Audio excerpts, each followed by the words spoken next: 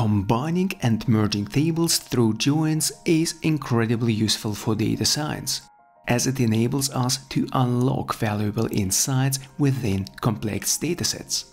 While joining tables is usually performed using SQL, this approach comes with numerous limitations. Thus, in this video, we'll explore how the intuitive syntax of dplyr can revolutionize our ability to join tables, taking our skills to a whole new level of efficiency and flexibility. There are two types of joins, mutating and filtering. Let's begin with the four mutating joins. The inner join is the most intuitive. It finds identical columns, keeps just one of them, adds all not matching columns behind it, and ignores the rest.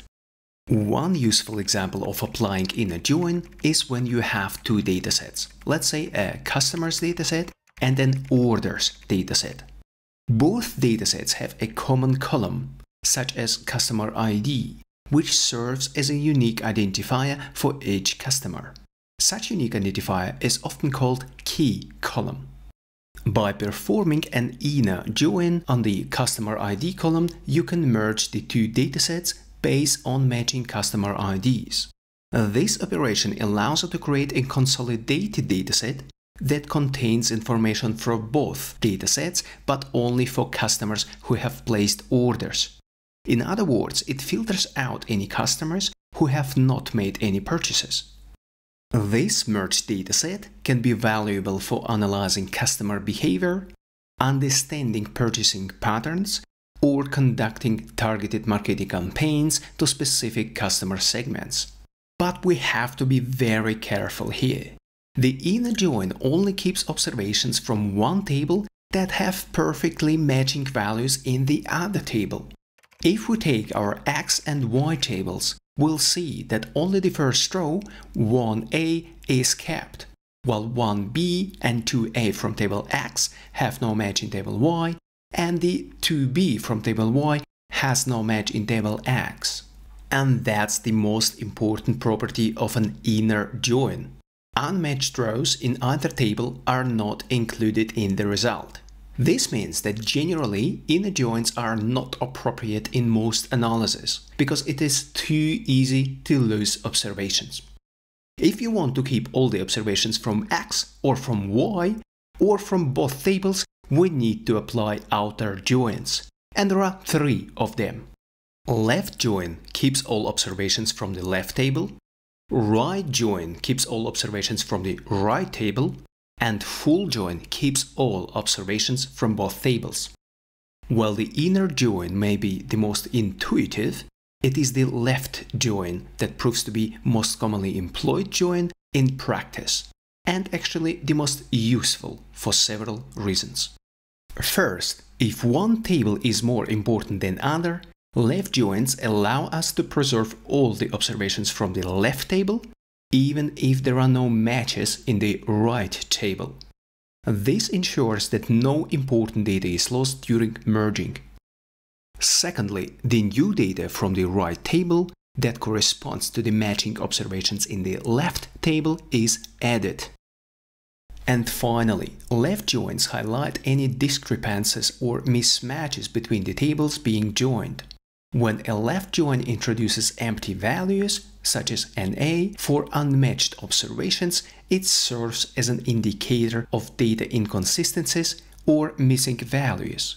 Detecting these mismatches early on is crucial for ensuring data integrity and avoiding erroneous conclusions. Let's consider the same example where you have two tables, one containing customer information and another containing purchase history. Here, we want to merge the two tables using a left join to retain all customer information while incorporating relevant purchase data.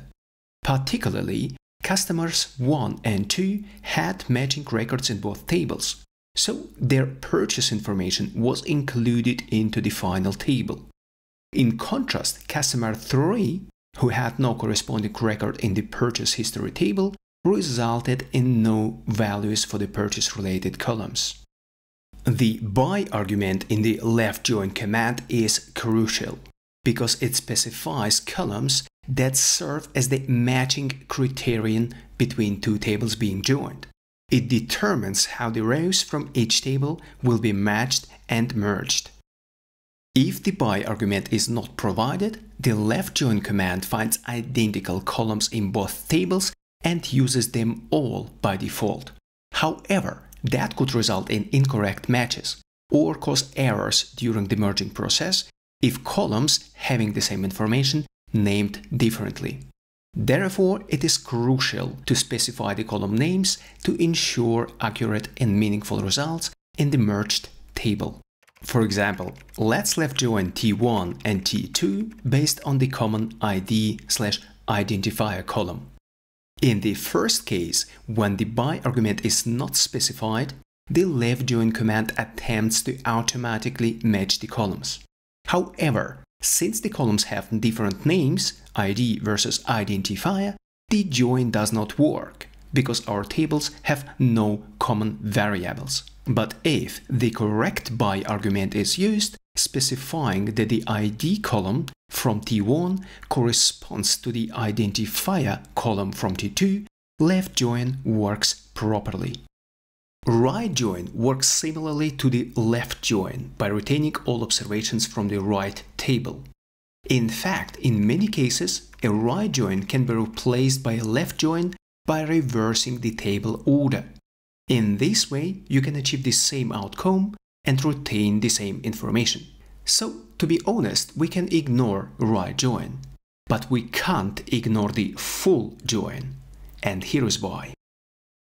Full joins are extremely useful due to their ability to retain all records from both tables, even if there are mismatches or missing values.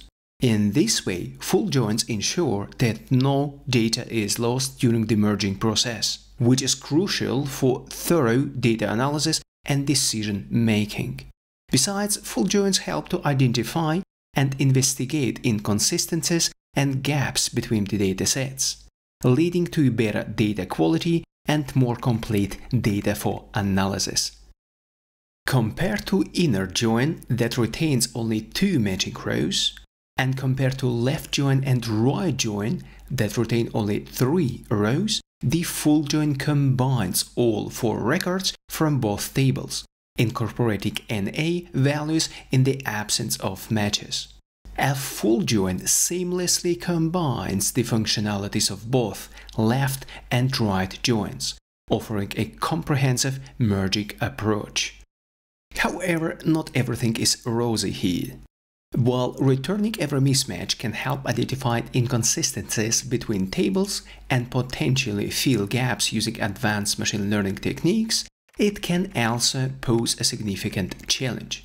The sheer volume of new observations can quickly become overwhelming. In large and complex datasets, which are often the norm, and when both tables contain NAs from the very beginning, distinguishing between original NAs and the new NAs becomes nearly impossible. This creates a dangerous situation where you might unknowingly proceed with analysis and produce unrealistic results. Therefore, despite the benefits of joins, be very careful and always double-check the output. Filtering joins affect only the rows or observations, not the columns or variables. There are two kinds of filtering joins: semi-join and anti-join. Semi-joins help identify and keep matching records between two tables while retaining only the columns from the first or left table. The inner join might look similar, but it would keep columns from both tables. By keeping only the desired columns from the left table, semi-joins help to reduce data complexity and focus on the essential information needed for analysis. In other words, they filter and extract relevant records, resulting in a more concise and targeted dataset. Anti-joins are used to exclude records that match between two tables, essentially filtering out the common observations. An anti-join retains only unmatched rows. making it useful for identifying discrepancies between tables. And if the anti-join returns no results, it's actually a good thing. Now that you have your final table in the desired structure, you probably want to explore and visualize your data, aren't you? If you're looking for a comprehensive video that will teach you how to efficiently explore all the aspects of your data you see on the screen right now, then you definitely don't want to miss out on this one.